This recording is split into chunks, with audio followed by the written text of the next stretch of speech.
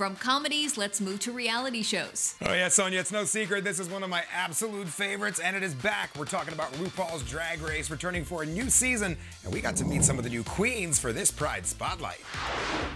Season 14 is here, and victory never tasted so sweet. It's time to ring in the Ru year. 14 brand new queens ready to sashay their way into the workroom for the wildest season yet. I think it's amazing that, especially as the shows progress, we're seeing more and more types of drag. It was fierce competition though, fierce. Everyone came to play. Along with sickening drag, the new season featuring guest stars that left the queens gagged. It's like the best when you get a compliment or, you know, hopefully not some hate from someone you've looked up to forever. To like meet these people that you've been watching like forever, and they're like critiquing my drag. I'm like, girl, you so famous, I don't even care, girl. You can call my outfit ugly, I don't even care. RuPaul's Drag Race continuing to break boundaries by casting 2 openly trans women and, for the first time, a straight man. We have the people of color, trans representation specifically, so I feel like we're gonna be able to kind of bridge a gap and reach out to some kids out there that really have waited to see themselves represented on television for so long. It's amazing to have representation because there's always somebody similar to you that looks like you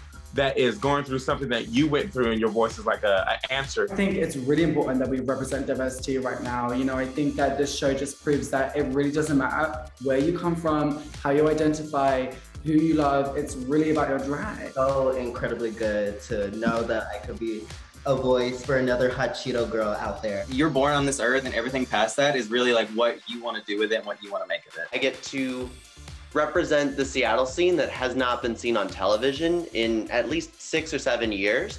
We're all trying to win over the fans. We're all trying to, you know, make our mark in Drag Race history. It's so much bigger than what it used to be. Drag is for anyone. If a dog wants to do drag, let the dog do drag.